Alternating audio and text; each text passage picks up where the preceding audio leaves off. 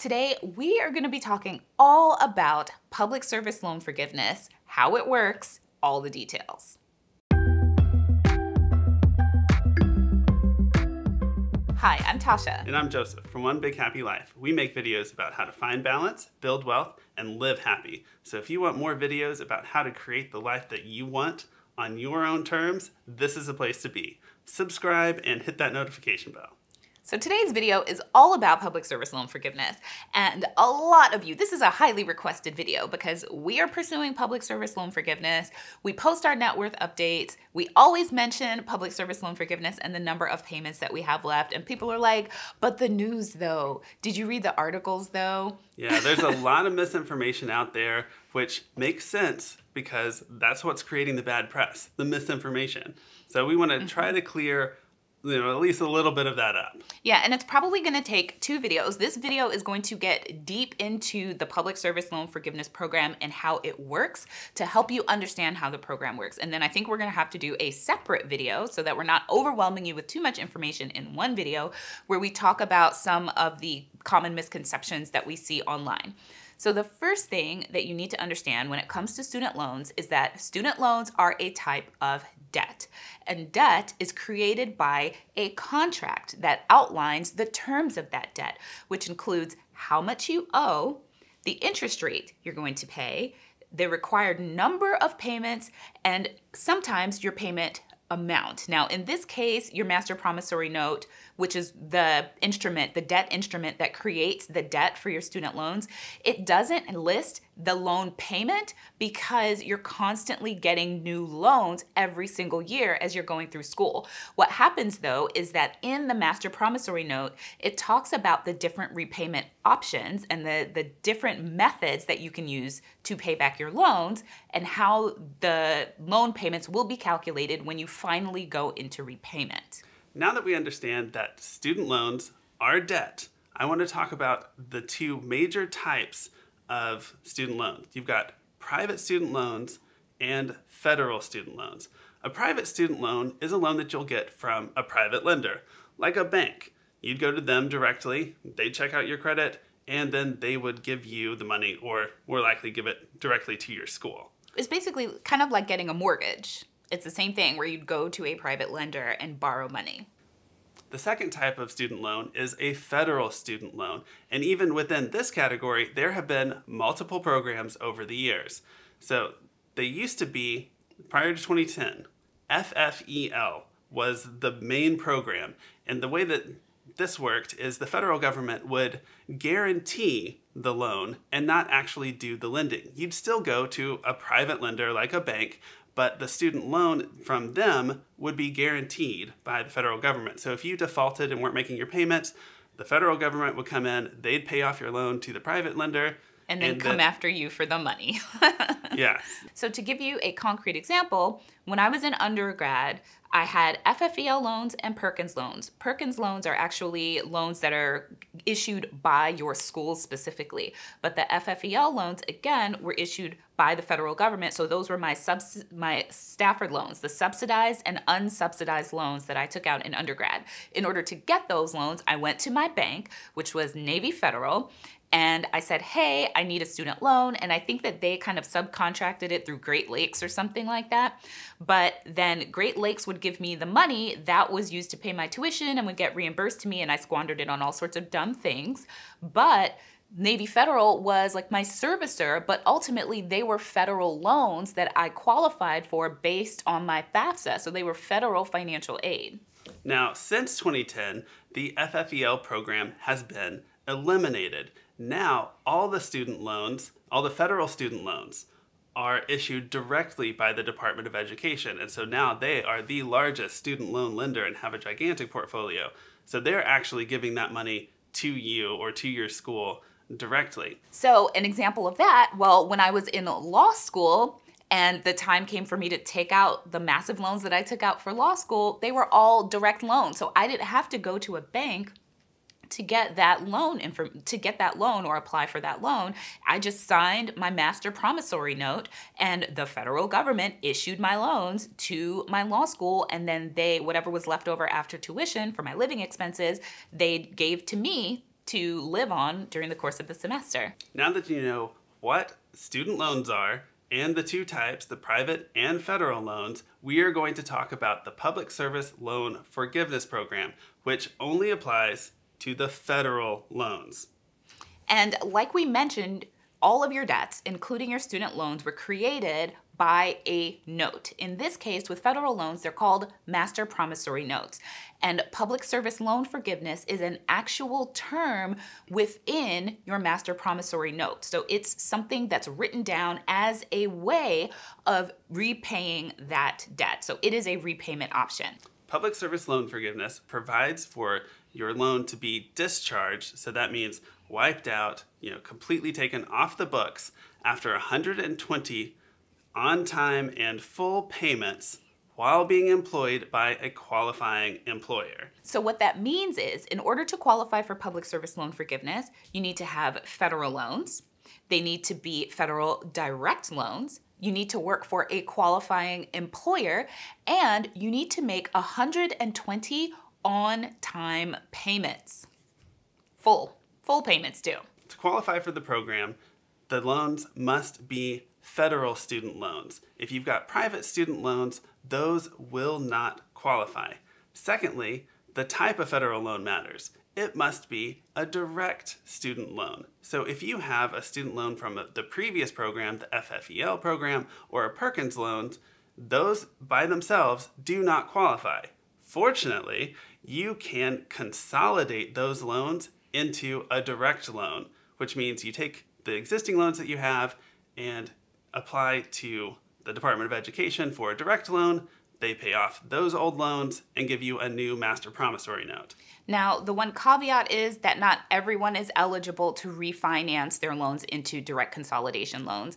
We're not going to go into the details of that, but just understand that if you have to meet certain criteria in order to be able to consolidate. So that's why people who have much, much older federal student loans do not qualify for public service loan forgiveness, because they don't have any direct loans, and they don't have the ability to consolidate into direct loans because they don't qualify for the consolidation.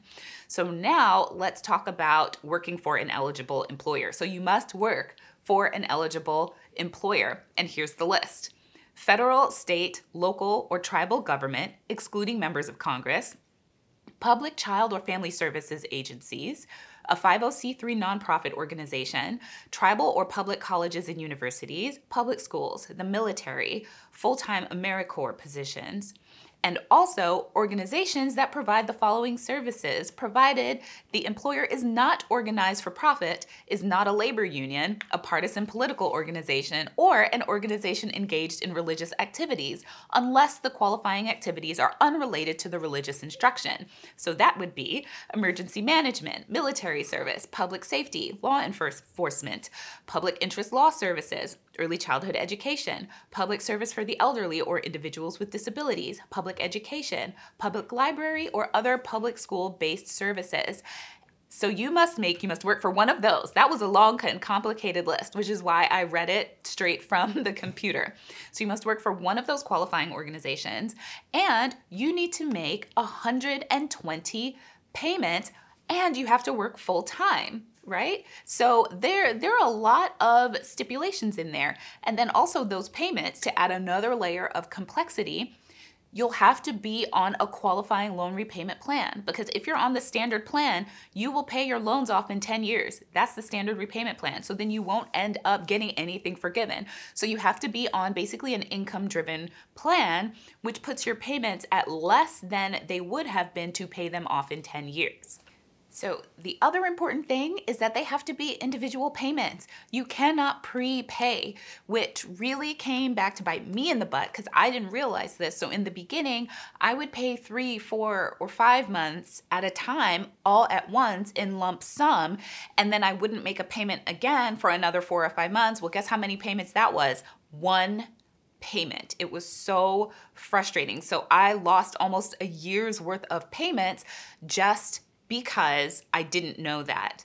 And you do have to make payments. So if you go into forbearance, if you're in deferment, those things do not count. You lose that time. So if, say, your servicer messes up your student loan payment plan paperwork, which has happened to us over and over, anytime you're not making the required payments, which will sometimes end up defaulting back to the standard repayment amount, that time doesn't count either. So it's really easy to get a whole bunch of missed time. So you end up working way more than those 10 years that you hear all the time. It's not 10 years, it is 120 qualifying payments. And after you're done making the payments and actually apply for the forgiveness, you must still be working for a qualifying employer when you ultimately get forgiveness.